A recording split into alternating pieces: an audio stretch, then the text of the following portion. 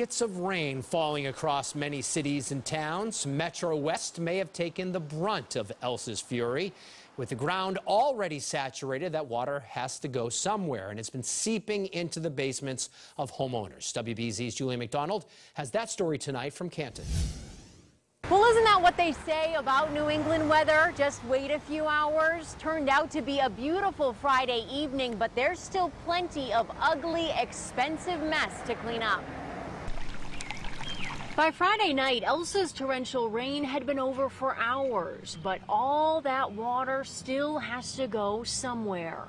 Especially here with the way that the ground is, it's been causing a lot of issues over here. Jordan's ship has been bouncing back and forth between wet Canton homes all day. With supply prices soaring because of the pandemic, some of his bigger repair projects are going to be even more expensive.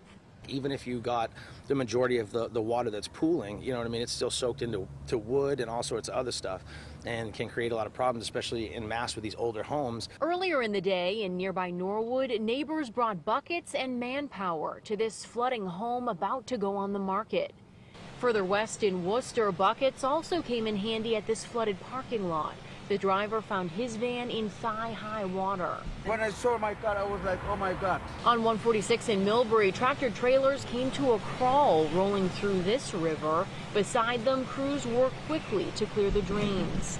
And major backups on Route 9 in Framingham. Pandemonium. Traffic everywhere and cars just trying to gamble going through. 2 to 3 feet of water trapped drivers in their cars. Even tow trucks had to wait to help. Mother Nature, no. I'll never be surprised. And back here in Canton, they saw more than 3 inches of rain throughout the storm. Of course, that can translate into a much deeper problem depending exactly where you live. Juli McDonald, WBZ News. All right, Juli.